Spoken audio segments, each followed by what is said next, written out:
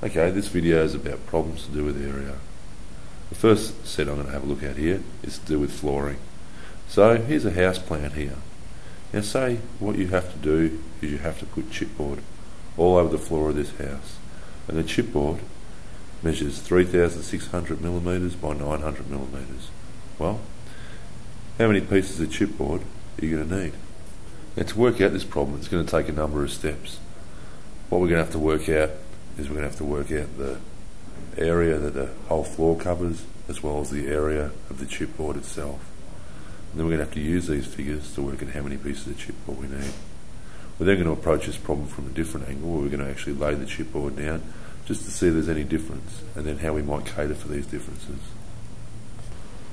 So first off, we'll work out the area of the floor itself.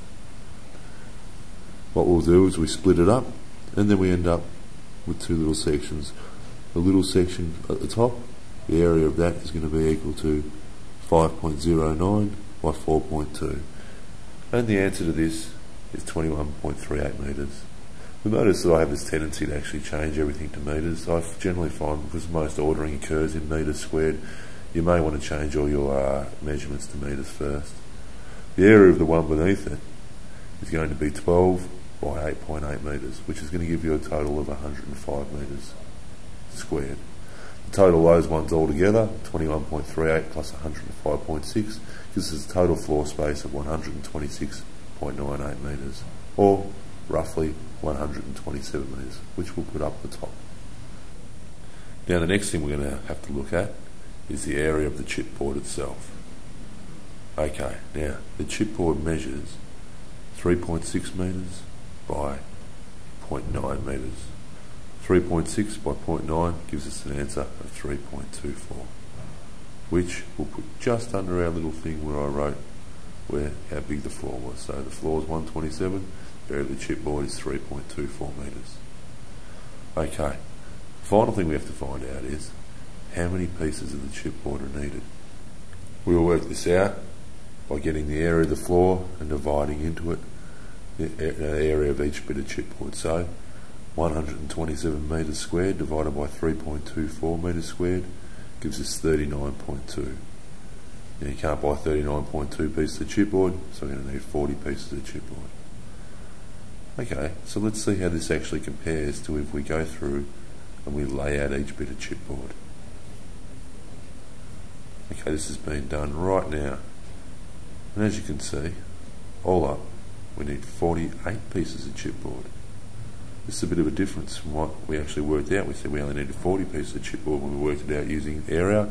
We lay it out and looks like we actually need 48 pieces. Well, we can see the reason for this. If we go through on our plan here and start actually removing the pieces of chipboard, which could be sourced as offcuts from elsewhere on the actual plan. So if we do that, what we can see is there's 5 pieces of chipboard here that actually could easily be gotten as offcuts. So 48, take away 5, gives us about 43 pieces if we do it this way. It's still a little bit over, so what I actually recommend is you call it around about a 10% wastage if you're working it out from the actual numbers like we did it originally. Okay, so that'd be about 44 sheets we need altogether. So that's how you work out that sort of problem. There's a few things to consider, but it's really, really worth knowing how to do. Now let's consider a different problem involving area. Here's a little problem here regarding a brick wall. Now, we've got a brick wall with the dimensions given, but we don't need to put bricks in where there's a window and there's a door, so we're going to have to work out all up how much area we need. On top of this, a little bit later, I'm going to give you a little bit where it's going to say there's this many bricks per square metre, how many bricks do we need? So the first thing we have to work out will actually be what the actual area of the bricked part of the wall is. Okay, first off we'll look at the actual entire wall, including the windows and doors. Okay, the area of this wall here is going to be 13.7 by 2.4, which equals 32.88 metres squared. Okay, so let's work out the area of the window that we have to get rid of.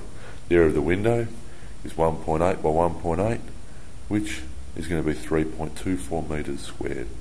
We're going to end up getting rid of that. Okay, the next we're going to work out the area of the door, another area which we're going to have to get rid of. Okay, this is going to be 2.1 by 0.9 metres, the answer to this, which is 1.89 metres squared. So this is another area we're going to have to get rid of. So, all up, the area in total is going to be the area of the wall, take away the area of the window and the area of the door, which is 32.88, take away 3.24, take away 1.89, which leaves us with 27.75 metres squared. So the area of the bricked part of the wall is just under 28 metres squared. We'll take this problem just one little step further. Say that you get 49 bricks per square metre. Well, how many bricks are you going to need for the entire job? So what we have to do is get 49 and times it by that 27.75, which gives us 1,360 bricks. Now, we'll add a 10% wastage to this. So 10%, 1,360 is 136. So 1,360 plus 136 means that all up, we'd need 1,496 bricks for this lovely wall here. Okay, these are just two of the type of examples you get with using area. Okay, so good practice. Good luck on those. Bye.